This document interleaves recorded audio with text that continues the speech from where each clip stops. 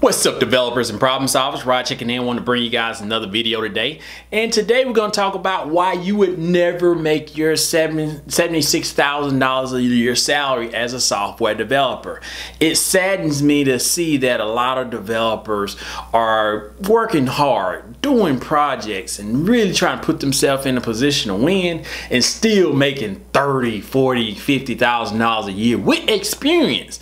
That's just crazy to me, guys. I live in Mississippi, and it's about the lowest cost of living city around when it comes to salary. And we still can command a six-figure salary if you are worth it, even in Mississippi, guys. So really nobody have any excuses unless you're in these three situations I'm gonna discuss, and I highly suggest you guys to leave these situations. So let me tell you a little story before I get started. Well, I can remember when I first made $75,000. It was the happiest day, one of the happiest days in my life, in my career, and it was shocking. I was still shocked when I got it, when they say yes to my offer, and it made me shake to let me know, hey, I have a future as an IT professional, as a developer, and it really kind of set the tone for me. And I was actually in my 20s, guys. So, you know, it's not an excuse if you age or whatever that may be. If you provide the value, it's gonna really put you in a position to win. So when I first started, I think when I first started in software as an intern back in the day, 2008, as a IT technician, I think I was making, as a co-op, I was making about $35,000 a year. This is in actually help desk, and this was back in 2008, and did that for a while. Everything was good. End up leaving and coming back to that specific job, and then put me in a position so that I can get a full-time job there. I think I was making close to 40 or somewhere in there, and then I actually started doing software development, or actually on a software team, not necessarily a software developer, but I was more of a dev specialist or whatever you want to call it. I think that bumped me up to about 45, somewhere in there, close to 50. And I stayed at around 50 for a long time, guys. And I think what happened during that time, I was comfortable. I didn't necessarily want to move because that was the most money I ever made. Granted, I'm in Mississippi, single, no kids, no nothing, and I was happy. I think once I got to about $52,000, $53,000 a year, that was like my dream salary, guys. Because I always, as a kid, I was like, man, if I can make $1,000 a week, I'll be rich. So mentally in my head, I was just kind of satisfied, and I actually stayed there for about 1 or 2 years without even asking for a boost and raise or anything like that. After a couple of cost of living raises and things like that, kind of got me around that 53, 54 range, and that's when things kind of stopped for me because my skills, I was comfortable. I didn't want to really take skills to the next level, and I just saw myself as a developer. And that was my main problem right there. I just saw myself as a software developer who wrote code, and I stayed at that salary because that's what the mindset. It wasn't until I started looking at other people's salary and what people was making, and you see the census where they say software developers are making $100,000 a year, and I just like, man, that's not true, that's not true, that's not true, until I found out one of my buddies actually was making really good money doing this, and I like, screw this, I need to get money. So what happened was, I ended up saying, okay, I know they're not gonna bump me from what I was making at the time, like 53 to 100. I knew that wasn't gonna happen. I actually like where I worked and didn't have any intentions to leave, but I was like, I gotta at least have 75. You know, that's where everybody, I read these articles, like once you make 75 or around 75, it doesn't make any, but it don't make any difference in taxes or whatever. So that's the number I came up with, and I said, I'm gonna get 75, I'm leaving.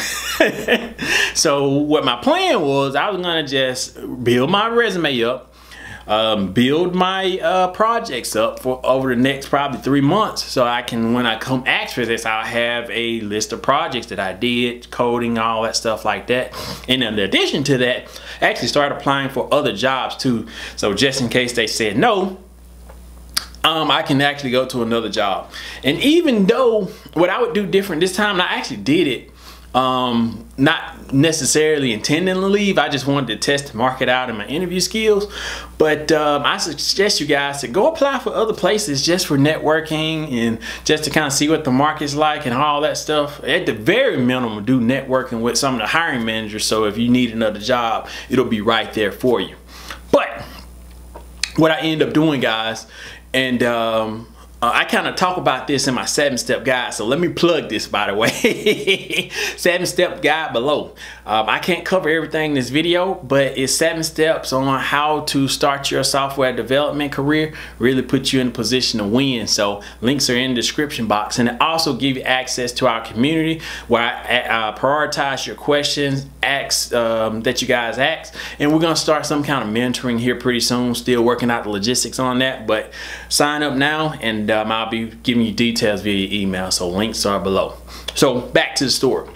So I doing my 3 months of projects. I'm doing that pretty good. Things are working out, and I'm applying for a job. So I just got this local hospital that I was going to apply to see if I can get that number that I was looking for. So actually got the number that I was looking for from the hospital. And at that point, I was kind of a little worried, because this is actually before I went to the other company, the company that I was at. I actually tried it out and went through that resume process, and they loved it. They wanted me. They were going to hire me as a developer and going to be paying me my $75K. Yay! And I think they was actually still lowballing me, but I didn't care at the time. I was gonna get a 25%. What's that? That's more than 25%. That's over a 50% raise. So I didn't care. I was just happy, and I ended up tell them, hey, I need 2 weeks. I need to go do my 2-week notice. Everything's good. Went back to the other employer. Didn't tell them about the actual offer right then, but I did ask for a raise, and I was like, hey, I've been doing this, showing that, whatever. My boss at the time say, hey, I got, you know, to go through, do my due diligence and all that. And I was like, okay, great. Unfortunately, the next day I went in and told them about the job offer I got, so that it wasn't, I didn't necessarily pressure him the day that I told him, but I wanted to nudge him a little bit to say, hey, I got this offer. Could you please expedite? At least let me know, is there a date that I can get this money so I can let the other people know? He's like, great. Didn't take no time. Within, I think, like three days or so, I think I told him that Wednesday. By that next Monday, he was like, oh yeah, we're gonna be able to do it. Boom, boom, boom, bam, bam, bam, no problem whatsoever.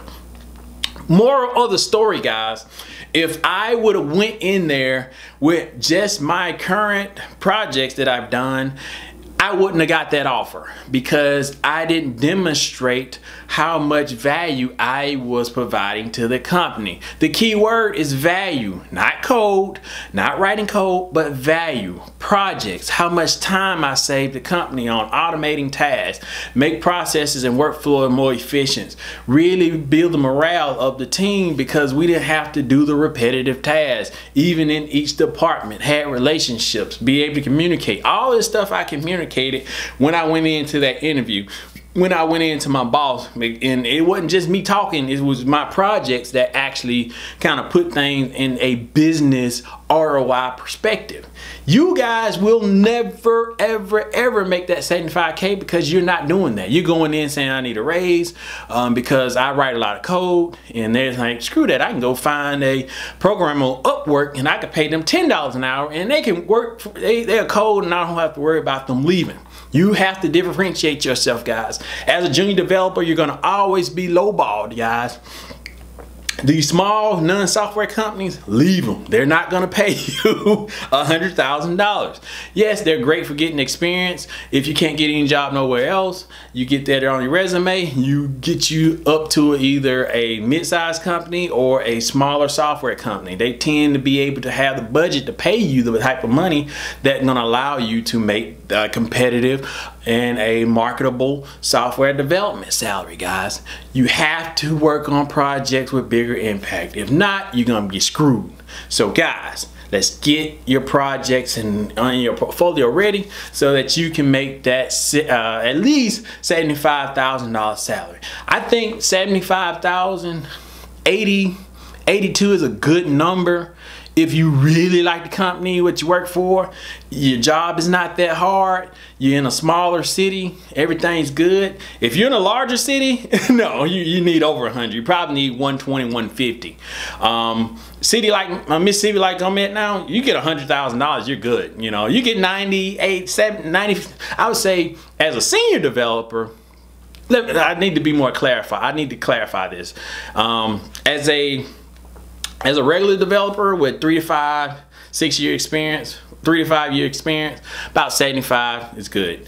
Anything beyond that, about 95, 100, 110, somewhere in there. In a small town or a small city, or nowhere like Washington or New York or LA or Chicago, any of those bigger cities, 150 plus. At least at the very minimum, it gotta be 125. It got to be that. Even Georgia, I wouldn't go, if I worked in Georgia, I would have to command at least 120 before I look at anything over here. Somewhere in Mississippi, you can get away with $100,000 pretty easy. But the point I'm trying to make is, guys, you would never even make 75 if you don't present your portfolio. So, like I was saying, guys, like, subscribe to the content.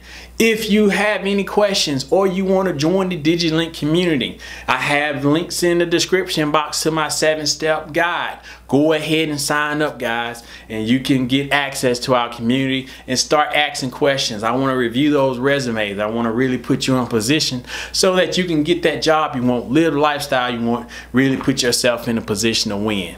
Like, subscribe to content. If you have additional questions, comment below. I'll see you guys in the next video. Peace.